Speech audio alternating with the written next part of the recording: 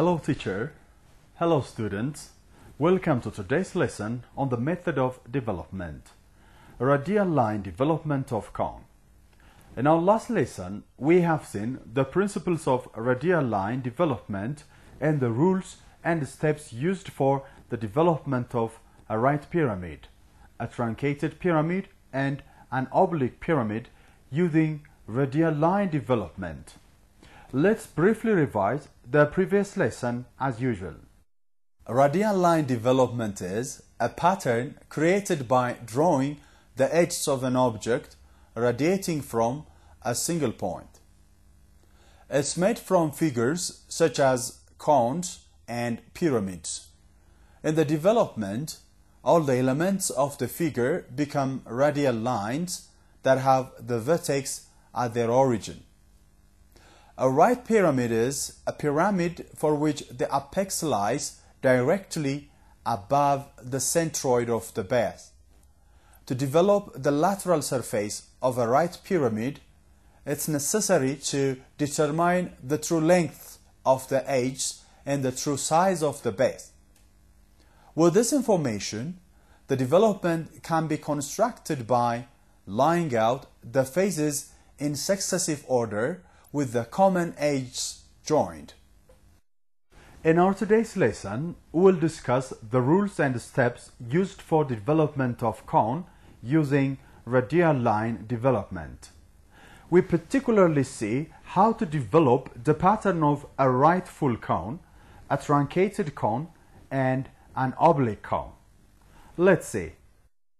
The surface development of cones is based on the radial line development method. The surface of a cone is developable because a thin sheet of flexible material can be wrapped smoothly about it. The two dimensions necessary to make the development of the surface are the slant height of the cone and the circumference of its base. For a right circular cone, the developed shape is a sector of a circle. The radius for this sector is the slant height of the cone, and the length around the perimeter of the sector is equal to the circumference of the base. The proportion of the height to the base diameter determines the size of the sector as shown on the screen. Well students, next we will see the steps used for making developments of a regular right circular cone. The development of a regular right circular cone is a sector of a circle. The development will have a radius equal to the slant height of the cone and an included angle at the center equal to the radius of the base divided by the slant height multiplied by 360 degrees, as shown on the screen. In this equation, R is the radius of the base and S is the slant height. In order to develop the pattern of a right full cone, we should follow the following steps. Draw the front and top views of the full right cone. Divide the top view into a convenient number of equal divisions, in this case into 12. Number all division points on the top view and their corresponding points on the front view.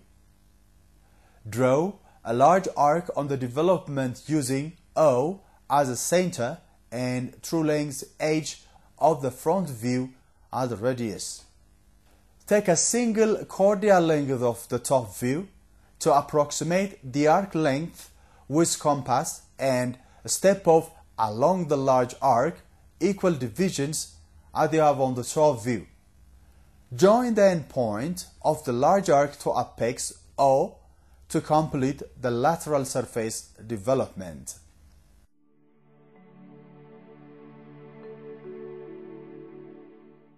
Well students, let's do some activities to check how much you've understood the lesson.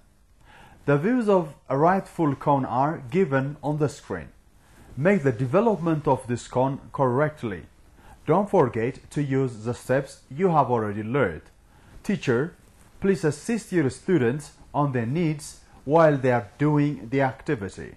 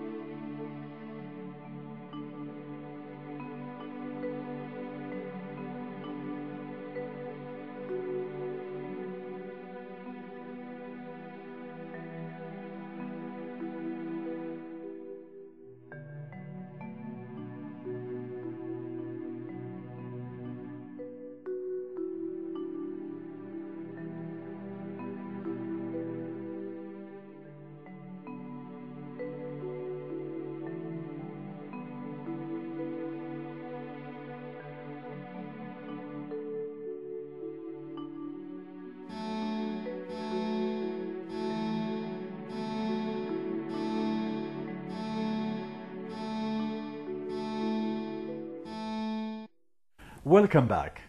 Did you complete the exercise? I'm sure you did. The solution to the activity is given on the screen. Compare your answer with it.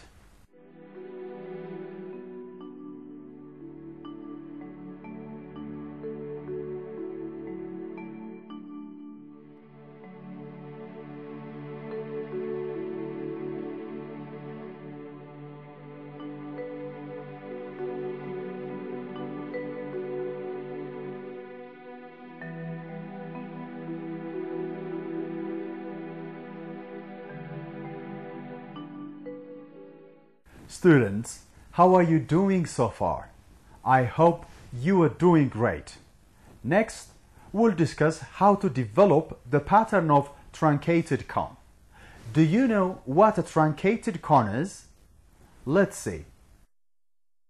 A truncated cone is the result of cutting a cone by a plane inclined to the base and separating the part containing the apex. In order to develop the pattern of a truncated cone, we should follow the following steps. Draw the front and top views of the truncated cone. Also, draw the auxiliary view of the inclined surface, which is an ellipse. Divide the top view into any appropriate number of equal parts, say 12. Then, number them in the clockwise direction as shown on the screen. Project the surface line elements from the top view to the front view and number them.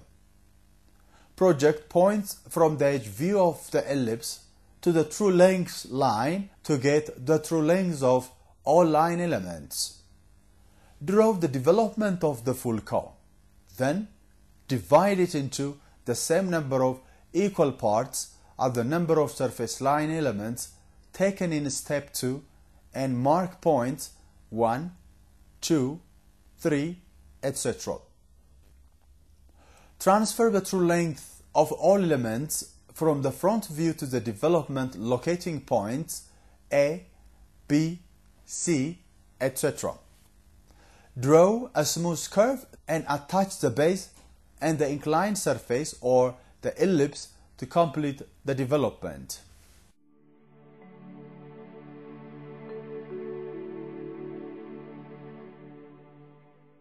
Well, students, here is a practical activity for you. The views of a truncated cone are given on the screen. Make the development of this cone correctly. Don't forget to apply the steps you have learned. Teacher, please assist your students on their needs while they are doing the activity.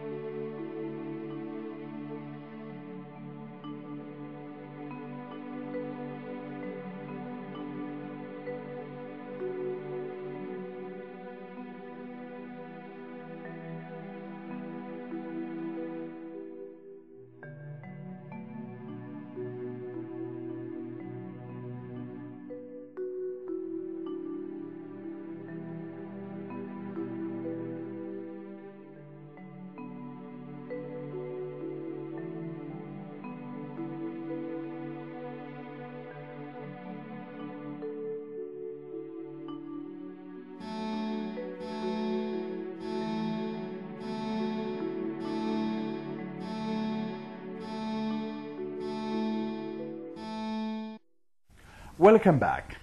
Did you make the development of the object correctly? Wonderful. The solution to the activity is given on your screen. Compare your answer with it.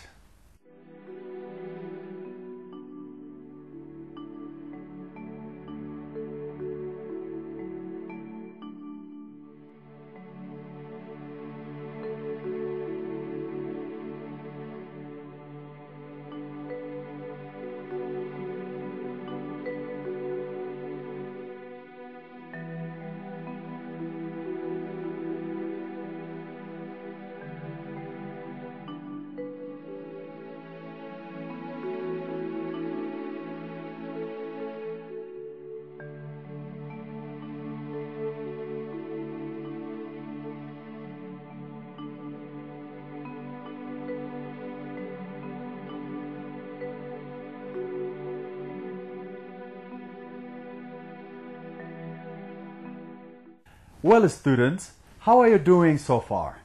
I hope you are enjoying the lesson. Next, we will look at the development of an oblique cone. Do you know what an oblique cone is? Let's have a look at it. An oblique cone is one with bases parallel to each other but not aligned to each other. As a result, the lateral surface of the cone appears oblique. In order to develop the pattern of an oblique cone, we should follow the following steps. Draw the front and top views of the oblique cone. Number the surface line elements starting from 1 at the shortest line element in the clockwise direction. Construct the true length diagram that shows the actual lengths of all line elements. To make the development, start by drawing line, then use O' as center and O to 2' from the TL diagram as radius to draw an arc. Draw another arc with 1' as center and 1 up to 2, approximating it from the top view at radius, intersecting the first arc at 2'. Again, draw an arc with center at O and radius O to 3' from TL diagram. Then draw another arc with center at 2' and radius 2 up to 3 from top view to intersect the previous arc 3'. Repeat this process until all points 4', 5', 6', etc. are located. Draw a smooth curve through points 1', 2', 3', etc. using French curves. Also attach the base to complete the development.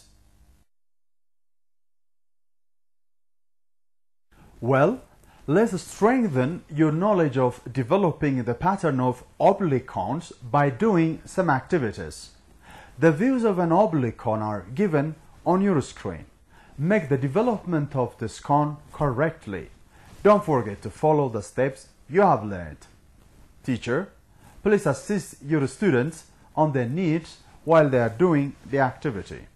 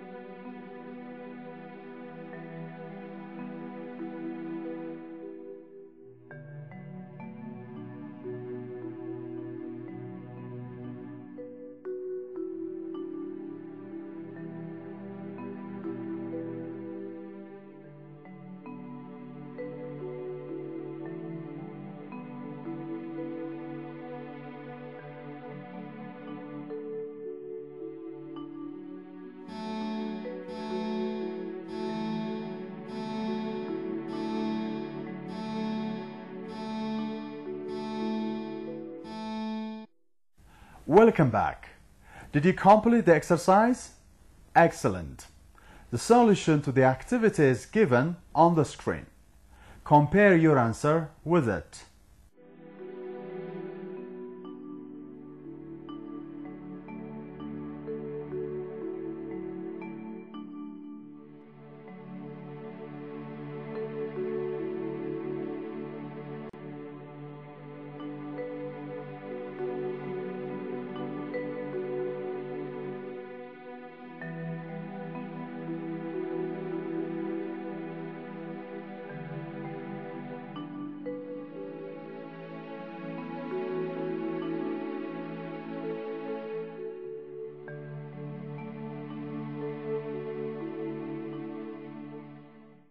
Well, students, I hope you have gained a lot of concepts from today's lesson.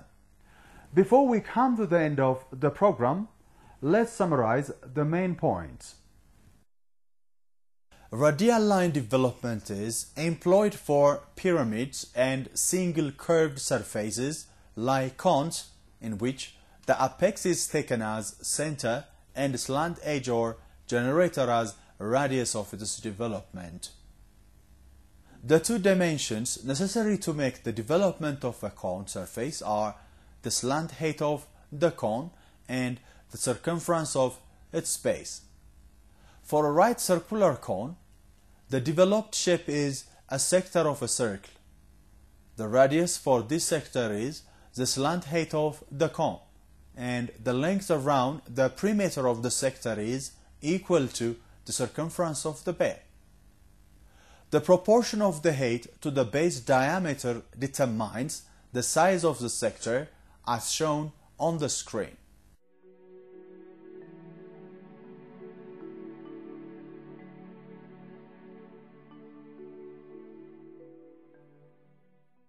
Students, I want you to copy the exercise from your textbook and keep on practicing. Teacher, please assist your students on their needs while they are practicing after the lesson. Well, we have come to the end of the program. I hope you have enjoyed learning the lessons as much as I have enjoyed teaching it. In our next lesson, we will learn about the intersection between geometrical solids. Until then, thank you, teacher, and thank you, students. Goodbye.